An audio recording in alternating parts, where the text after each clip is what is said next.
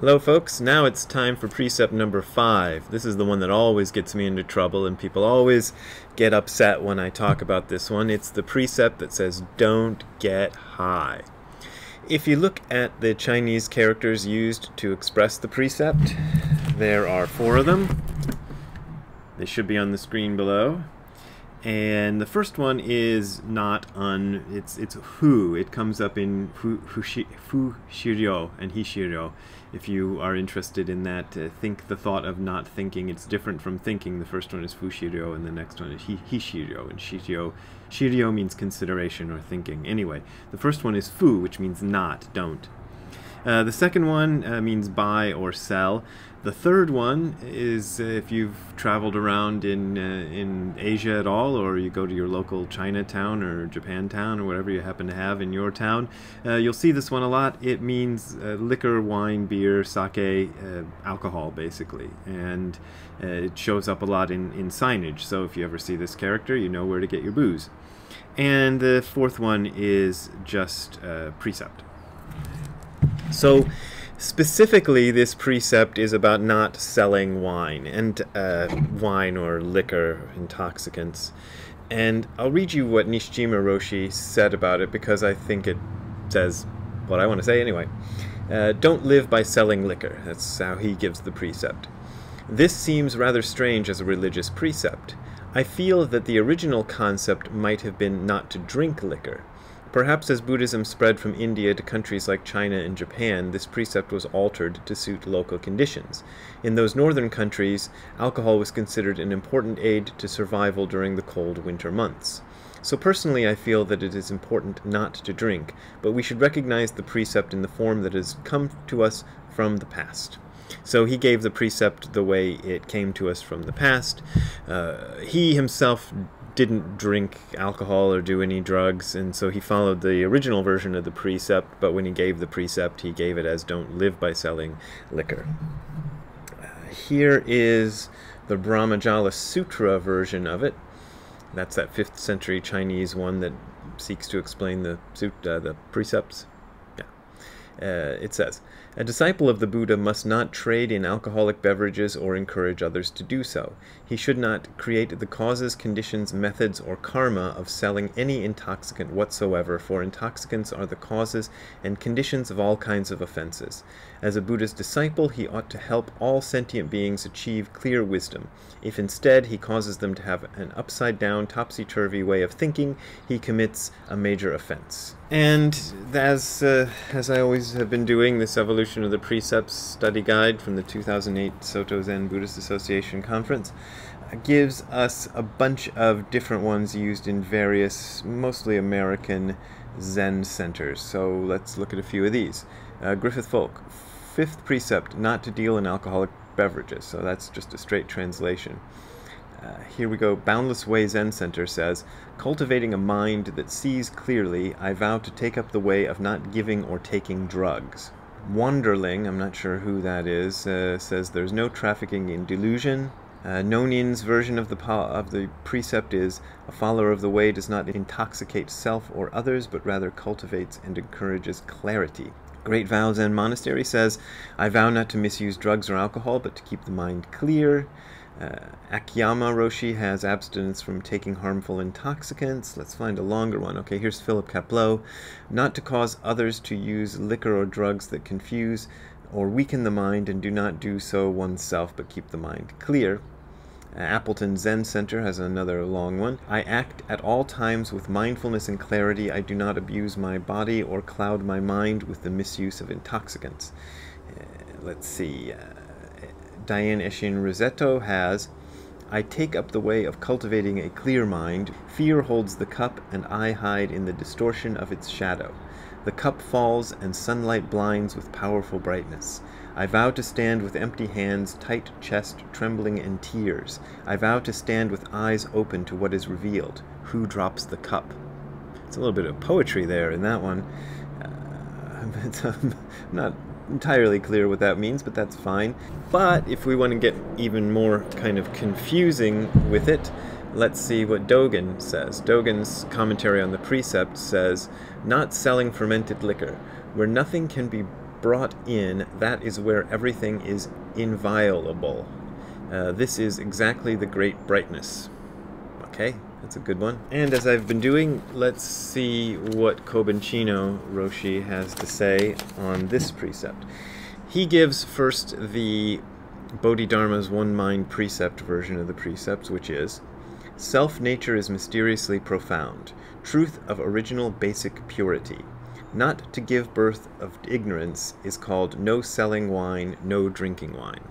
Okay, so that one's getting a little bit more philosophical there with the precept. And let's read what he has to say, a couple of paragraphs of it. We try not to intoxicate our body and mind because if we go along with the heavy trip of intoxication, a very powerful life or chemical takes over our life. We don't know what was eaten, what was taken, or what was given. The unity of energy with other existences is very delicate, and if we are intoxicated, we lose the opportunity to unite with them. In a sense, nothing is wrong to do. Right and wrong are just our way of perceiving things and evaluating how human life can be, either in good shape or very dangerous shape. Our body decides what to do about bodily intoxication, but our mind is open to enormous amounts of teaching of many kinds. Those teachings work powerfully with the mind, so to delude the true nature is what we call intoxication. Hopefully we will observe our whole life with Buddha's body and mind, and live through this life without much delusion. Once we give our lives to delusion, we lose contact with many important things and people. Keep your mind clear and let it penetrate through those things and people and situations. That's why the precepts are offered. They're not just to prohibit you from doing one thing or another, but to keep your true nature functioning at its best.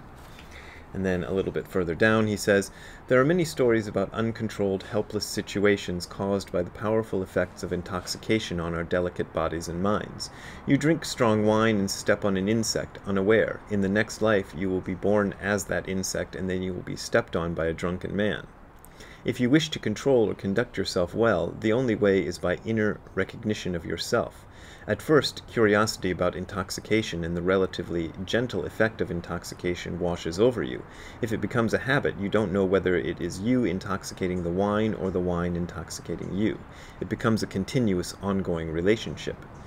Using heavy liquor is like eating a lot of sugar, continuously causing you to be sick. Eating rich food all the time makes you diabetic. Strong wine or whiskey makes your brain fogged and doesn't let your brain recover. Smoking is the same. There is also a powerful mind reaction to marijuana. I had one terrible experience. I thought I could sit zazen after drinking quite a lot of sake, and it was terrible. The body is like a boneless creature if you drink too much. You cannot even walk straight. If you have no control over intoxication, it is best to give it a vacation. Refrain from that state for 2 or 3 days and see how the body feels. It is important to develop your experience of the cleansing sensation. So that's kind of interesting, and I've been on and on about this topic several times here because there are people out there in the world who look at the precept the way it's originally given in Chinese characters and notice that one of the Chinese characters is specific for alcohol, and then they go, well, it's just prohibiting alcohol. That means I can take LSD and peyote and marijuana and DMT and ecstasy and whatever else and have a spiritual experience. Well, those kind of spiritual experiences are nonsense. There may be certain times when you can gain a bit of insight while on drugs. I won't deny that. But those insights are very... I always imagine it like when they say, like, if somebody's trying to get pregnant, the egg sometimes doesn't hook onto the wall of the uterus and isn't viable and then doesn't grow into a baby. I feel like the insights that you have on drugs are like that. They don't have anything to cling on to because they're so scattered. So you might have an insight, but it has nowhere to go, and it can't really help you except maybe for a couple of seconds or maybe as a kind of slap in the face that things are different from what you thought they were. Other than that, there's nothing there. And the people who advocate drugs as Buddhist practice really annoy me because I think that is incredibly irresponsible. And I've talked enough about that for a lifetime. The other idea here in the Bodhidharma One Mind Precepts version is not to give birth to ignorance.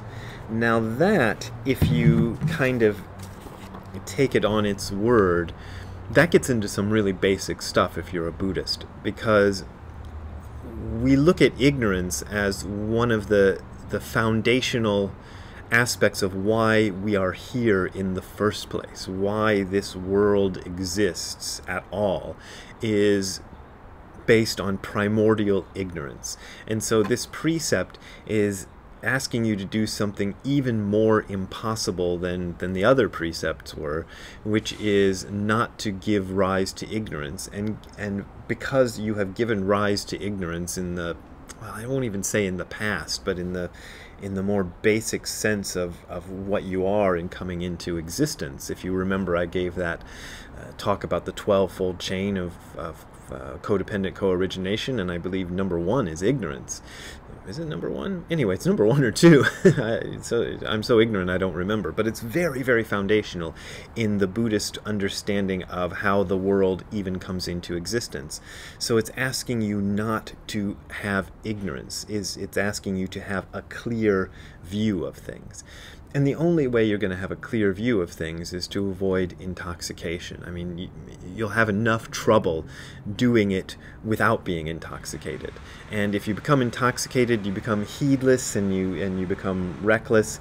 And even though the feeling can come over you that oh, look, I've gained great insight, well, watch what your actual behavior is during that time that you've gained great insight.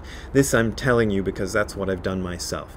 I have felt at times while intoxicated on various substances that I've done in my past that I've gained incredible insight. But if I actually stop and look at my behavior during those times, I am not acting like an insightful person. I am doing all the wrong things and being reckless and stupid and taking chances that I shouldn't take and all sorts of things, getting myself into trouble. This is why the Buddhist precepts forbid intoxication. They say don't get high. That's the best way, the strongest way I know of to put it.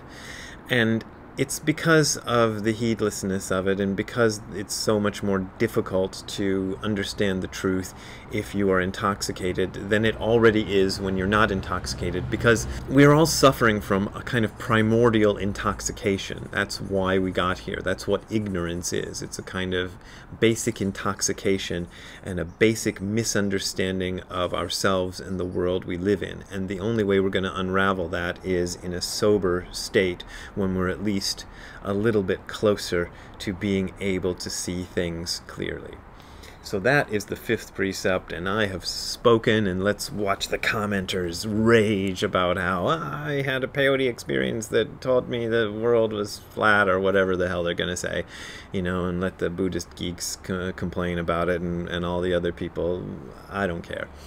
But what I do care about is getting donations from you, and they will not be spent on drugs or intoxicants of any kind. Here is the address that you can send them to.